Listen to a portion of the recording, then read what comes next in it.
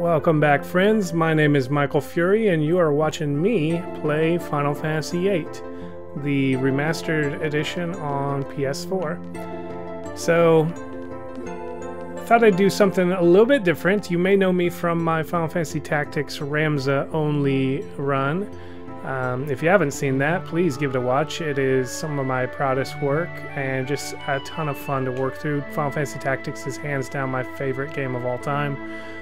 But I like anything Final Fantasy, and I thought I'd like to start producing more short-form content. The Ramza only run was a lot of fun, but some of those videos get up to 2 hours or more, which, unless you got half an evening to set aside to watch some videos, it's really not conducive to your enjoyment. So I want to produce something a little shorter that you can enjoy that still taps into that Final Fantasy lust that I know we all have.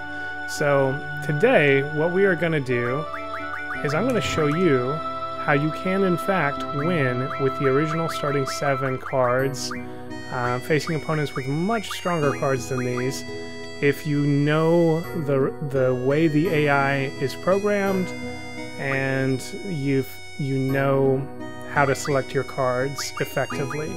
So what I'm actually going to do is I'm going to challenge the kid who's running in a circle. He has the Minimog card, and if we're lucky, he will play the Minimog card, and if he has to play first, we stand a very strong chance of winning that card.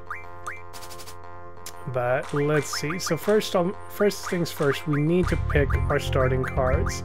I'm definitely going to start with Fastidocallan, Gesper, Redbat, Funguar.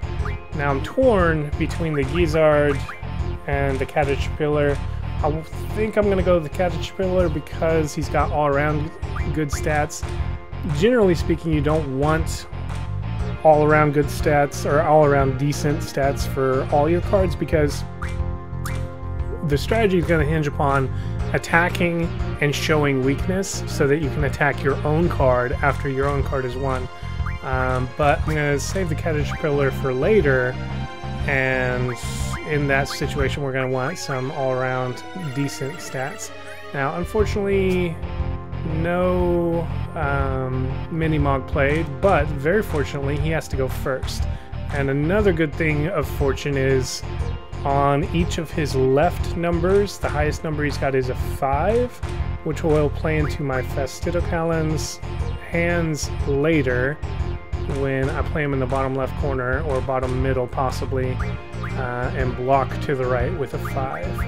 But for right now, first order of business is we need to win his card.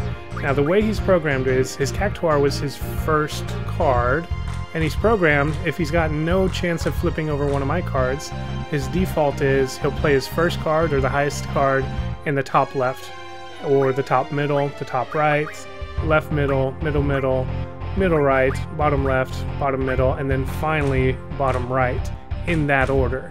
So no other plays for him open. He's going to just plop that Cactuar down.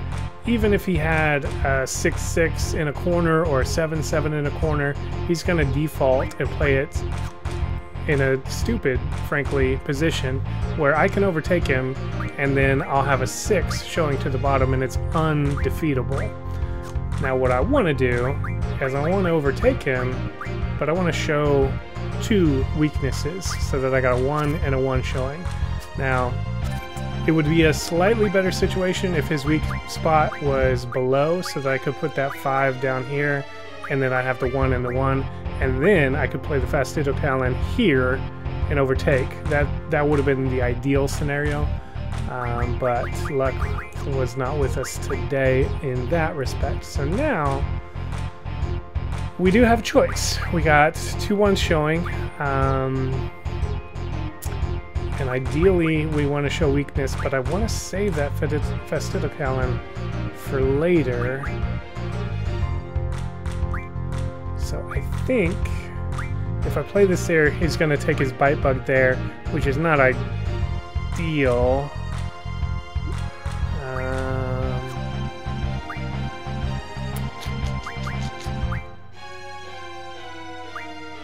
If I play this here, he would overtake me with his Grindle. I think I want to go over here. And he would overtake me with his Grindle in the middle, which would be okay. At a minimum, we're gonna get a draw. No, okay. So he's programmed first card first, not. Okay, well that's fine because we can get a double win. And so now, as long as I overtake one of his cards, which I've got a 6 showing at the top, definitely gonna do that. I've won. So with just a little bit of luck, a little bit of strategy, you can win early with those basic starter cards. Now I want to keep going because I want to see if he's going to play his Minimog, and I'm gonna keep playing with my starting cards. I'm not going to put that Cactorian because I want to show you exactly how possible it is to not only survive but to thrive with playing. So we lucked out. He played he drew his was a Jelly. He drew his Jelly, which has a 7 on the left. That could have been very detrimental to my strategy, but he drew it first. So we're gonna play that there. He's gonna overtake with his Ghoul.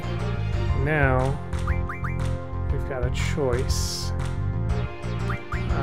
If I overtake here, he's gonna double overtake, but that's okay because he's showing weakness, and I can fortify with my Festivacalin in the bottom left. Now he's weak, and I am strong. But we're gonna draw. I probably could have played that better, but no harm done. So we're gonna go a little bit faster now. Gesper. I have a feeling I might want to trade out that Gesper, actually. He's been the one. He's been a little bit weak. So I think I'm gonna do the Gizzard to have an attack on the left. Nice, and we're gonna win. Awesome. I am so glad I traded out for that Gizzard because he's the only one who can attack. And there it is. Now we still gotta play it out. I think if I play this, he will use his Glacial Eye on the bottom. If I play it here, he'll use the Glacial Eye on the right, middle.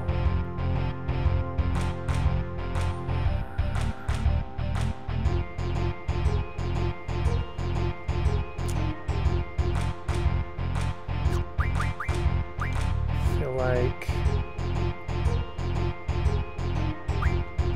this is the play. And then I'll do a double take. To the Callan, and then we've won. Isn't that a thing of beauty? So not only is it possible to win, it's possible to win well against very hard cards such as the Minimog with the original starting 7. So if you liked this video, please give it a like. Do check out my Final Fantasy Tactics content. I'll be trying to produce some more short-form Final Fantasy content in the future. But yeah, give it a like, give it a subscribe. Thank you very much for watching. I will see you in the next video. Goodbye now.